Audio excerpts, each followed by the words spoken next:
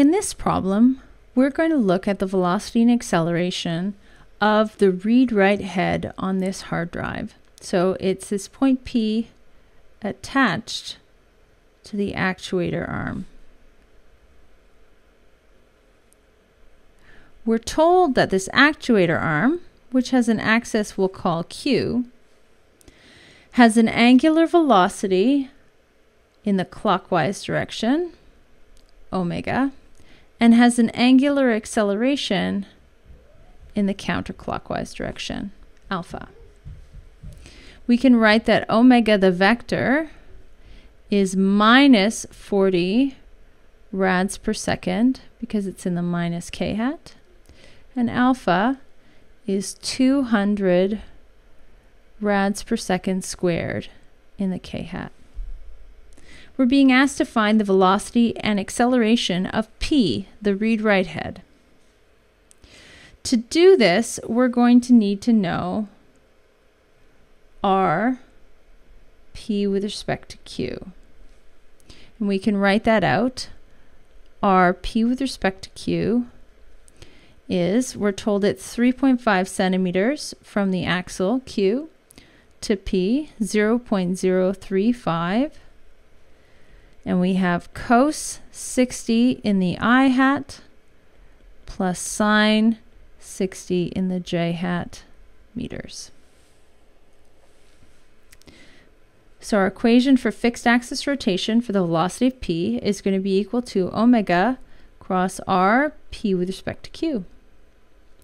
So that's going to be minus 40 rads per second in the k hat, crossed with 0.035 cos 60 I hat plus sine 60 j hat meters. And we can expand this and say it's minus 40 times 0.035 times cos 60 in the j hat, minus k cross I is minus j, plus 40 times 0.035 times sine 60 in the I hat, minus k cross j is positive I. If we calculate these numbers out, we're going to find that the velocity of P is 1.21 I hat minus 0.7 j hat meters per second.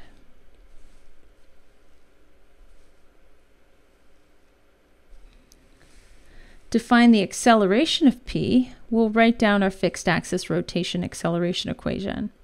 That's alpha cross R, P with respect to Q, minus the scalar omega squared times the vector RP with respect to Q. In this case, we're told that alpha is not 0, so we can't eliminate that term. Both alpha and omega are non-zero. So we're going to write out our whole equation. We know alpha is 200 rads per second squared in the k hat direction. And that's going to be crossed with 0.035 cos 60 I hat plus sine 60 j hat.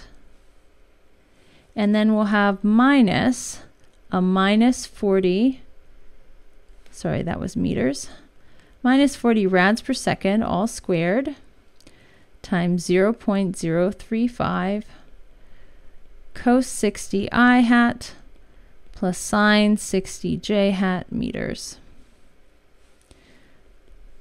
So we're going to do out that first cross product. We're going to find that this is 200 times 0.035 times cos 60 in the j hat, so k cross I is j, minus 200 times 0.035 times sine 60 in the I hat, so k cross j is minus I. And then we have another minus 1600 times 0.035 times cos 60 I hat. Remember, this isn't a cross, so we're just using those directions. Minus 1600 times 0.035 sine 60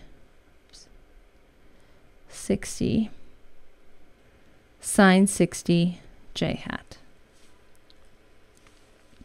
So we'll work out the math for each of those terms. So we have 3.5 in the j hat minus 6.1 I hat minus 28 I hat minus 48.5 j hat. And we combine those, we find that our acceleration of point P is going to be equal to minus 34.1 I hat minus 45.0 j hat meters per second squared. Thanks for watching this video. Find more videos and material at Mechanics Map.